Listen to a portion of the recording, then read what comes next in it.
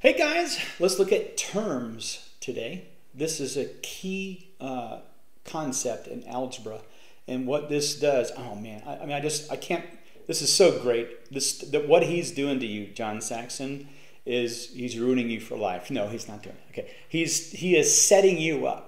So your big orange Algebra 1 book that you do next year is a roaring success. I mean, we're doing so many things we're going to do next year in Algebra 1, just introducing ourselves to him very slowly and then knocking the stuff out. It's going to be awesome. Okay, you're going to get this.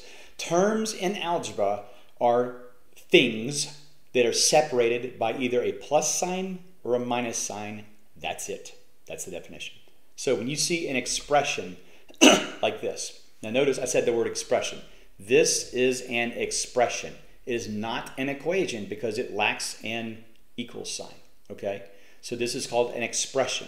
What you're going to do is first in this class is to practice mashing these terms together, and then we'll apply that to equations, and then we'll be able to solve the equations, and it'll be so much easier for you when you do this. Okay, you tell me how many terms are in that expression. Remember, terms are separated by plus and minus. So you have 1, 2, 3, 4, 5, and 6 terms. Okay, notice there are only 5 plus and minus signs, 3 plus and 2 minus. Okay, all right, let's combine terms now. Okay, let's add like terms. Let's do an easy one, for example, first. All right, if you have a bunch of 5s, let's say there are 4 of them, and then you have 3 more 5s, and then you have 2 4s. What's an easier way to write this entire thing? In other words, you have 4 times 5, right? And then over here you have 3 times 5. Well, how many 5s do you have total? 7, right? I mean, you can count them. There's 4 right there. There's 7 5s total, 4 and 3. But if you go like this, 4 times 5 plus 3 times 5, you can just write that as one thing. You can do this part and then that part and go, that's going to be 7, and then that'll be 7 times 5. Okay, same thing here. You can go, oh, that's going to be 2 times 4. And then you can, oh, there's another one, another 2. No, that's just 1. That's a 4. Not 2, not a 4. Okay. Well, you can figure out what the answer is. We don't care about that. The point is, when you see a bunch of these, you can mash them all together, then mash them with other stuff, and call it one number instead of a bunch of different ones. So when you see something like this, you've got, what can we call this right there? What's a simple way of putting x plus x plus x plus x? 4x, right? Plus, what's a simple way of putting that? 3x, right? You tell me, how many x's do we have now? We got 7 x's, right? That's 7x. So in other words, 4 times that plus 3 times that is 7 times that. Just the that. In other words, 4 apples plus 3 apples is 3 apples. You don't change that last thing. You just leave it the way it is. And plus this would be 2 times y, right? And then there's just an 8 sitting there on the end. We could get those all together. So the simplified version of this expression would be 7x plus 2y plus 8. Now you notice there's nothing else we can do with that. That's like saying 7 apples plus 2 bananas. You can't go, oh, that's going to be 7 plus 2, 9, and then an x and a y, and then a plus, oh, is that 17 now? No, it's none of that. You stop right there. You're done. You can't add those things together. You're finished. Okay, so let's look at something else.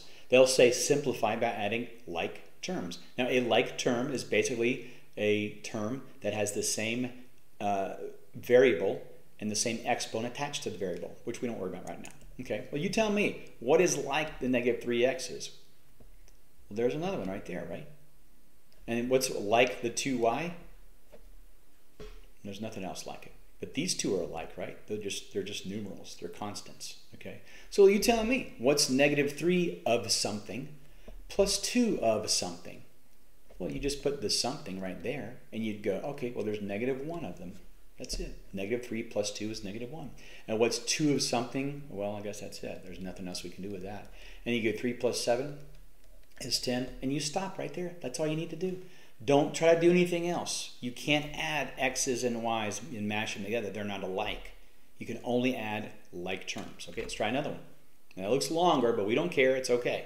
You don't have to write this down. Just follow me, or at least maybe just write a step at a time. Okay, well, let's go for our x's. I always go to the very left term and try to find everything else. There's 3x. Oop, there's a negative 14x. Ooh, there's a 2x. Okay, So let's just add those like terms. They're x's. 3x minus 14x, that's negative 11x, right? Negative 11x plus 2x is negative 9x. So we're done with that. We're done with that. We're done with that. You don't have to do that. I usually do that just to remind myself, don't use those terms again. Okay, 2m, and then there's a negative 4m. And that's it. Well, what's 2 plus negative 4, or 2 minus 4? Negative 2, and then there's going to be m. And then the last thing will be positive 4 minus 2. Excuse me. And there we go. And don't try to do anything else. Don't try to go, oh, something, negative 11xm. No, just leave it. There's nothing else you can do with that. Okay. All right. Let's try the practice problems on page 294. Go ahead and pause it and try A. Okay, let's find them. We got x's first. There's negative 4x. There's a positive 7x. And there's a negative x. Now, if you want, you can write a 1 like this, like it's just negative 1. So negative 4 plus 7 is 3x. 3x minus 1x is 2x. And that's it. And you can go, and then cross those out. Okay, I got a 4 here, and I got a negative 8, and that'll be negative 4 total. So, there we go. And I got a negative, you can call it negative 1y if you want, plus 4y is going to be 3y. There you go. Now, by the way, in the back of your book, they might have an answer that says 2x plus 3y minus 4. Who cares what order it's in? You know? What's 5 plus 8? 8 plus 5. Same thing. Doesn't matter what order. Okay, try B. All right, let's do it again. I'm going to put a 1 there just to remind myself there's a 1y. 1y, negative 3y, and negative 6y. Okay, so 1 minus 3 is negative 2. Negative 2 minus 6 is negative 8. Y. Gone, gone, and gone. Okay, negative 4 plus 10, that's going to be 6. Oop. And a 2 minus a 6 is negative 4. M. There we go. That's all you can do. All right, pause it and try C. All right, I'm going to go 1a here. And then it was a negative 6a, and then 7a, and that's it. Okay, so 1a, minus 6a is negative 5a. Negative 5a plus 2a is, excuse me, 7a. I gave away the answer. There's 2a. Okay, and gone. Okay, 3b and 8b. Okay, well, 3b plus 8b is 11b. That's gone, and that's gone. So I have a 4 minus 10 is negative 6. Negative 6 minus 2 is negative 8, and there we go. Okay, and if you want to write your answer as negative 8 plus 2a plus 11b, fine. That's the same thing. Okay, all right, go to it on those. See if you can get them down, and I will see you guys next time. Take care.